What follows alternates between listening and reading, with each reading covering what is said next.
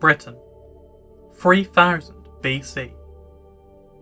For the first time in history, man is beginning to leave his permanent mark on Britain's landscape.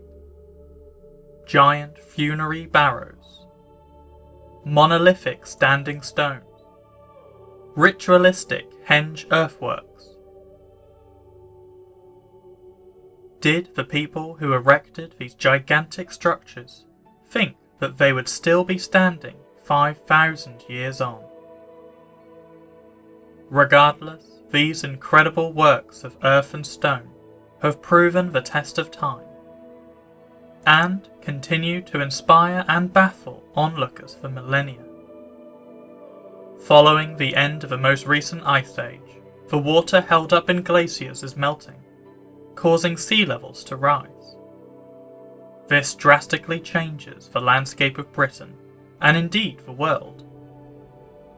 The land bridge which once connected Britain to mainland Europe begins to fall below sea level, cutting off the British Isles, along with its flora and fauna. So, what would have life been like for people living in this Neolithic world 5,000 years ago? In 3000 BC, the landscape of Britain wouldn't have looked too terribly different to today. Vast grasslands, shallow wooded valleys, and rolling hills would have been a typical sight to behold. A peaceful, most definitely tranquil countryside, ideal for mammals such as deer, boar, and sheep. By this time, man had far distanced himself from his caveman ancestry of Homo erectus or Homo habilis, and by now are fully evolved into the modern Homo sapiens sapiens which we are today. Over in the Middle East and parts of Mediterranean Europe, farming and domestication of animals has already become a common part of agricultural life for thousands of years. However, due to the recent submersion of a Britannic-European land bridge, along with the similar flooding of the famous lost landmass of Doggerland, meant that the people of Britain were somewhat cut off from the progression of mainland Europe and its neighbours, and as such, gathering food by agricultural farming means arrived in Britain a lot later than in mainland Europe.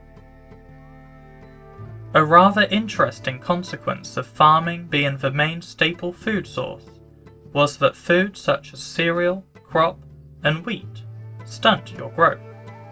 Indeed, people from countries most known for farming and agriculture are also among the shortest.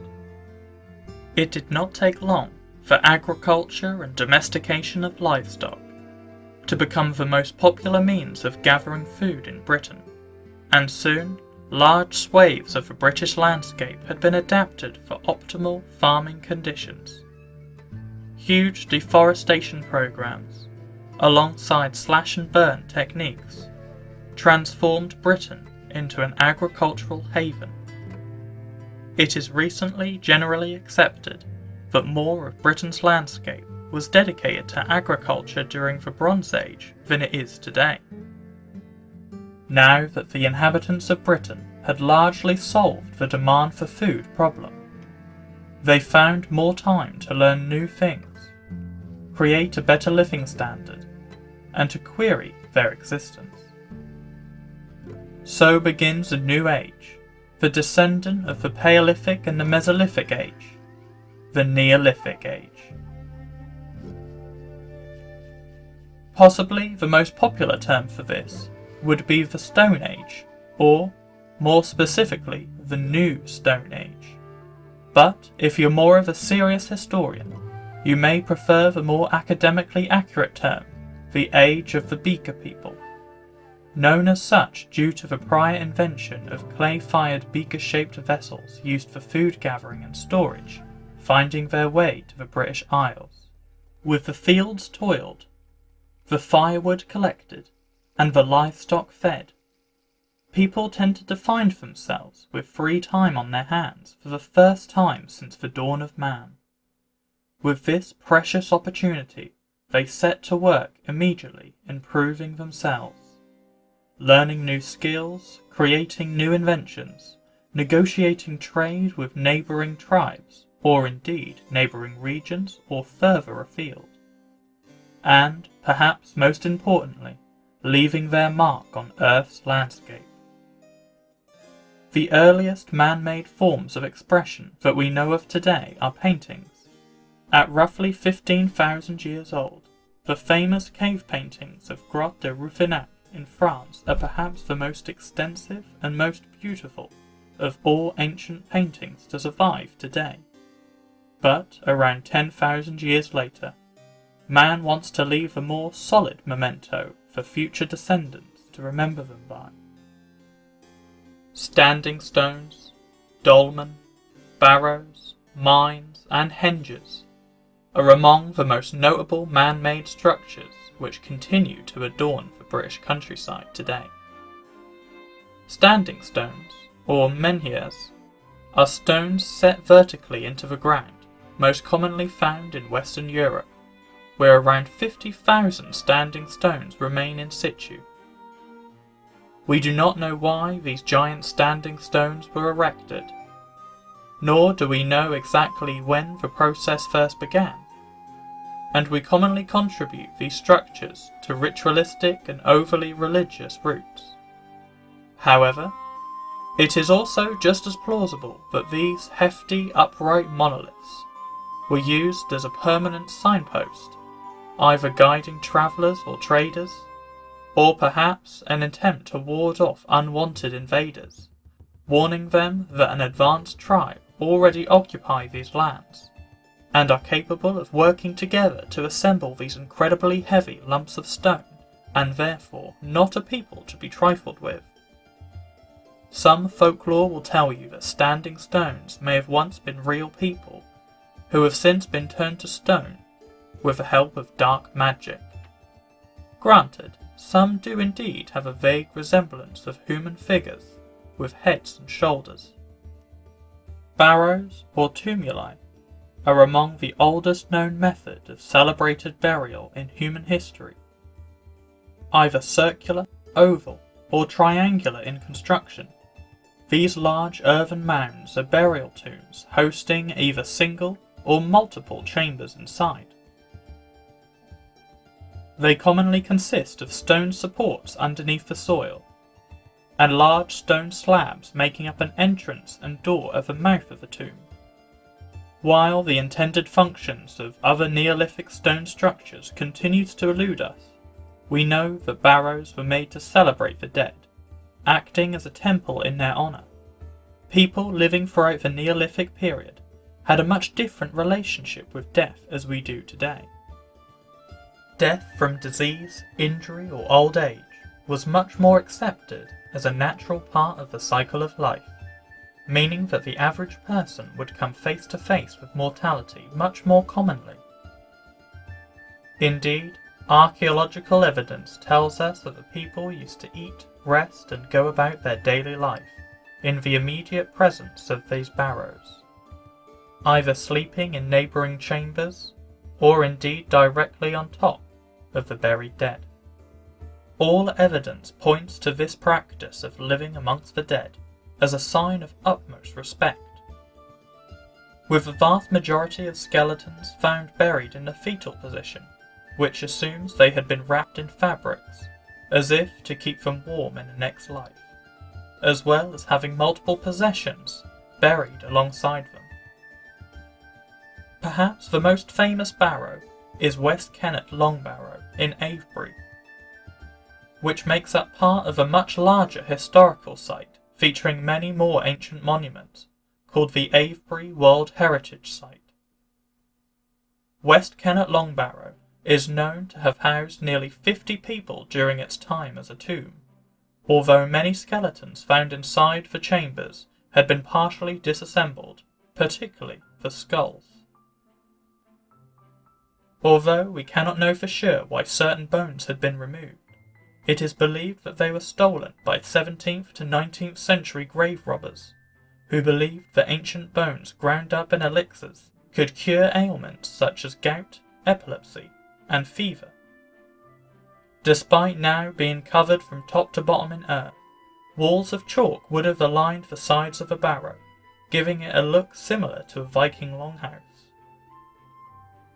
The chamber would have also been adorned with artifacts such as pots, flints, tools, and jewellery placed around the deceased body, which would have been a mix of owners' possessions and other people's offerings. Also known as cromlechs, or quoits, dolmen are particularly intriguing man-made stone formations, due to their characteristic build of 2 or 3 upright stones, with a giant stone slab placed on top like a lid, which is called a capstone, giving the Neolithic structures a table-like appearance. These structures are found in most places of the world, and are most common in Cornwall and South Korea. However, these similarities bears no connection between each place. Dolmen are actually the skeletal remains of a barrow, where the earth mound has long since weathered away over millennia, leaving the rectangular tomb entrance protruding from the ground. The earliest known dolmen are found in Western Europe, and date to around 5000 BC.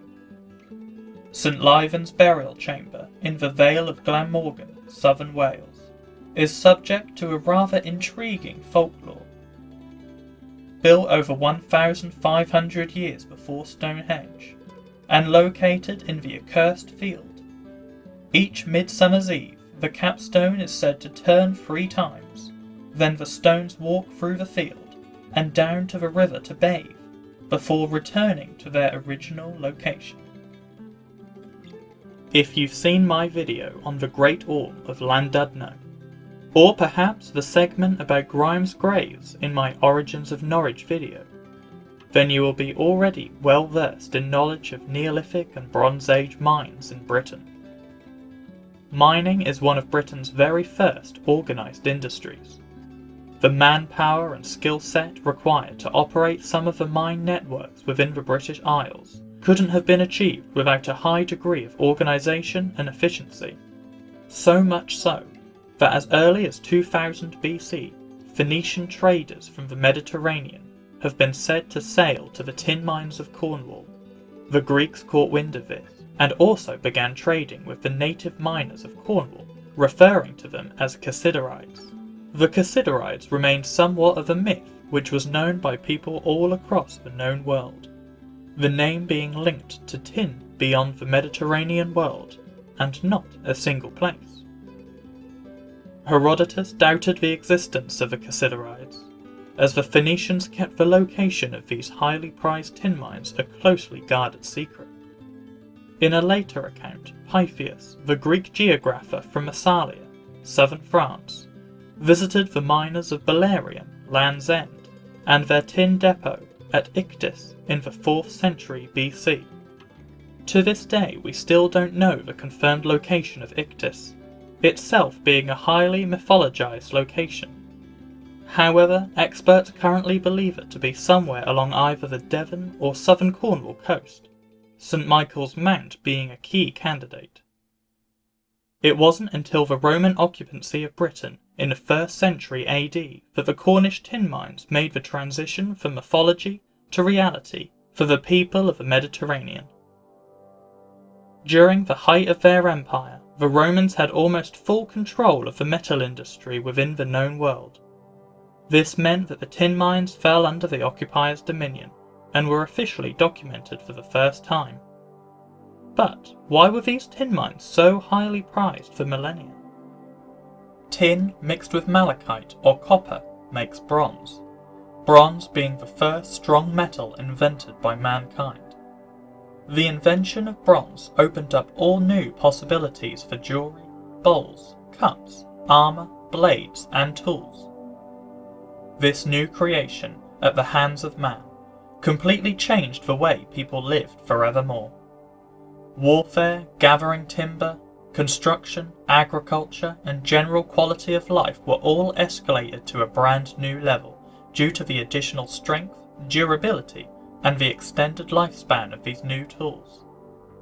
Tin is a very limited resource, occurring only in a few places across the known world, and the people all across this world wanted it. We cannot fathom how rich the people who were possibly warlords, who claimed ownership of these tin and malachite mines were, or indeed how the wealth was distributed among the workers. Regardless, they are widely considered to be the richest people to have ever walked this earth. Taking a step back into the Neolithic age, humans relied on stone, particularly flint, as the preferred material for a multitude of different tools. Flint hatchets, knives, arrowheads, spearheads, harpoon heads, and scrapers were used all across Europe during the Neolithic age. Britain was a leading supplier of the best quality flint required for these tools. Just west of my hometown of Norwich lays a field rippled in bumps. These are the remains of once vast mines, created during the Neolithic period, named Grimes Graves. Named as such by Saxons who later arrived in the area and saw the pits, now reclaimed by nature, and named the site Grim's Graben, which referred to the masked one's quarry, a pagan mythology. The people who created these ancient mines were on the hunt for a specific type of flint found deep underground, known as black flint. This is the strongest form of flint, found by digging into the floorstone level, deep below the surface, and was sold for a pretty penny all across Europe. To imagine that people as early as 5,000 years ago were trading overseas, as far as Germania, Central Europe, gives us key insight into the assumed complexity of life for these Neolithic people living in Britain, so far from the primitive caveman that they are often, rather unfortunately, portrayed as. Henges would be the most famous of all stone monuments from the Neolithic age, mostly due to Stonehenge. Henges are commonly referred to as stone circles, and are indeed a group of standing stones in a circle or oval, sometimes also made from wood rather than stone. Much like Barrows, these stone circles offer a centre stage to the monument, and would commonly have an altar of sorts in the centre. The function of a henge is largely agreed as ritualistic. However, domestic artefacts found within and nearby these circular monuments provide hints that they may have had more of a rounded role in Neolithic society, perhaps an ancient equivalent of a town centre. When discussing henges, the popular go-to is indeed Stonehenge. However, I am lucky enough to live nearby a lesser known, yet still incredibly important ancient henge site. On June the 18th, 1929, Wing Commander Insall was looking down from his aircraft at 2,000 foot in the air and noticed two concentric rings in the pasture field below. An archaeological dig in 1935 reveals this strange earthwork to be that of an ancient henge of incredible historic importance. The henge was carbon dated and found out to be around 4,500 years old, making it considerably older than Stonehenge. Situated in Norfolk, with no reliable source of solid stone, only flint, the henge site used giant timber posts. 8 post holes were found, with carbonised oak remains, situated inside the innermost circle. The process of carbonising the bottoms of post holes is an ancient construction technique achieved by holding the timber over open fires, burning them to prevent insects from eating the wood once they're placed in the earth, and lowering the chances of water ingress, therefore prolonging the wood against rot. The post holes were dug first, then the concentric rings were dug after, the centre circle being 41 metres in diameter and over 7 foot deep, and the more shallow outer ditch being roughly 80 metres in diameter and between 4 to 5 foot deep. The concentric rings both have a gap where a ramp would have been, facing westwards directly where the sun would set during the winter solstice, something which is no doubt a purposeful design. The Henge site is considered to be, possibly, the most important prehistoric site in all of East Anglia. 2 large round barrows have been identified nearby, as well as a similar henge-like monument only 900 metres away, and several Neolithic flint working stations. A key to the importance of this site lays in its geography. Arminghall Woodhenge lays narrowly south to where the River Taves and the River Yare meet. Although these rivers don't look like much today in this area, we know that these were much bigger thousands of years ago, thanks to Roman maps found. And indeed, these rivers were vital for everyday life during the time of when these henge sites were functioning. Another clue as to the importance of this area is just a short walk southwest, where the ruins of a Roman town, Venta Icenorum, nowadays known as Casus and Edmonds, can be found. Venta was the capital of East Anglia, made for the Iceni tribe by the Romans in 62 AD, following the end of Boudicca's rebellion. The Romano-British who lived here noted that the henge was still in use by the local people, over 2,500 years after it was first built. Indeed, over 1,000 shards of Roman pottery have been found at the Arminghall Woodhenge, along with Iron Age, Bronze Age and Neolithic shards of flint, pottery and coins. We do not know when or why the henge fell out of use. We can guess that after decades of Roman influence, the local Iceni and Trinovanti people slowly began to abandon their previous pagan deities, amalgamating into the newly Christian ways of life that had been spreading across Europe during this time. We do know, however, that the entire prehistoric valley of ancient monuments and the evident importance is woefully underappreciated within the archaeological world today, having little to no attention, which leaves so many unanswered questions and many undiscovered treasures. One thing we do know of prehistoric religious practices, specifically during the Bronze Age in eastern England, is that the people who attended these ancient monument sites would often carry out a practice of gift-giving to their gods, by throwing artifacts such as jewellery, tools and pottery into rivers, of which the henges were often built upon the banks of. The most intriguing items were the tools. Whereas some artifacts would have been passed down through generations within families, it appears that tools were instead a popular religious offering. It is believed that tradesmen living in the Neolithic and Bronze Age would show their appreciation to their gods for allowing them to learn their skills, perhaps construction, pottery making or carpentry. That when these tradesmen came to the end of their working life, they would offer their tools back to the gods as if to offer thanks for a life of use. And now they are no longer needed, so they are handed back to the earth. A very beautiful thought, and highlights one of the reasons why many historians, archaeologists and reenactors like myself have such a high respect for ancient history, even if such a thing cannot be proven with the utmost accuracy. Regardless, stone circles remain the grand example of the possibilities of early civilization. We may never know the daily or key functions of henges, and as such, they tend to fall into the category of, well, it's a ceremonial or ritual thing. However, I'd personally like to think that these places offer a social centre for village folk to gather round and discuss domestic politics, organise communal events such as feasts and festivals, and a familiar cultural hub, an epicentre of local tradition. We've explored the geography, the architecture, the industry, as well as briefly looking at what religion, life and death meant to these people of Neolithic Britain. We have merely scratched the surface of what life was like 5,000 years ago. There is so much more to teach and indeed so much more to discover about this Neolithic world, which is so different to the Britain we know today. For now, thanks for watching.